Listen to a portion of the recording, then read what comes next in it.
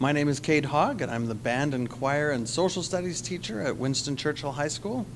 And my name is Tracy Wong. I work as principal here at Winston Churchill High School. And Cade and I are here to tell you about a project we're really proud of that has just gone up in our school. So about a year ago, Cade and I were talking about how we connect our students and our school to the land on which we live, which is Blackfoot territory, and the importance of acknowledging where we live and bringing nature into our school. We've done quite a bit of learning about Indigenous ways of knowing, and our understanding is that land is incredibly important in thinking about where we are in the world and who we are in the world. And so it was important for us to connect to the land, and we wanted to bring nature into our school. So around those conversations, I got in touch with a photographer named Tom Buchanan in Coaldale, and he came in, looked at our wall, and said it was a pretty big wall, but he felt that we could put something up on the wall that would be meaningful to our community.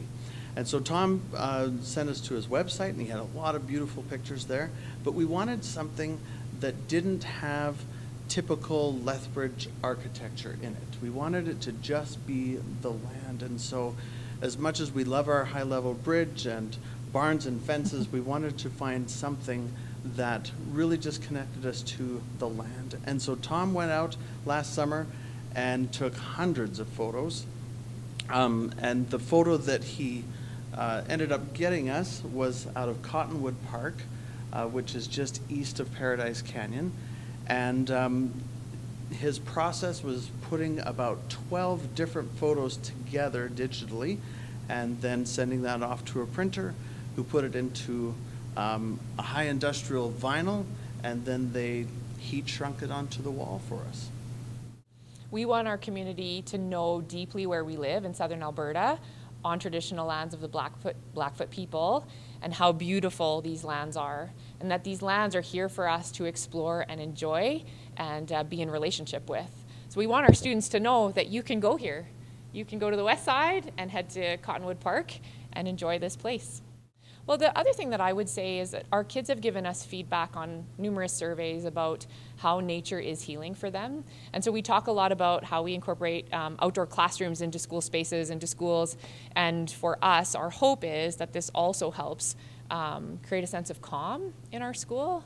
Because when you sit in here and look at this beautiful picture, I know I feel a sense of calm. Mm-hmm. It's been really neat to see students who just poke their head in while it's going up, and just how taken aback they are, how beautiful it is, and that, wow, that's in our school. Mm-hmm. We have just a couple other things to finish. The windows will be covered with a perforated vinyl so you can see through it, but the picture will continue through. And then our archery class uses this space, and so there's a protective curtain that they hang off of it, and there's some brackets that need to be covered. But once that's finished, it's ready to be enjoyed by our whole community. Mm-hmm. I think the last thing we'd like to say is we're just very grateful to Tom Buchanan for the many, many hours that he spent getting eaten alive by mosquitoes and going out and trying different times of the day to just get the perfect picture. And I really think that he has.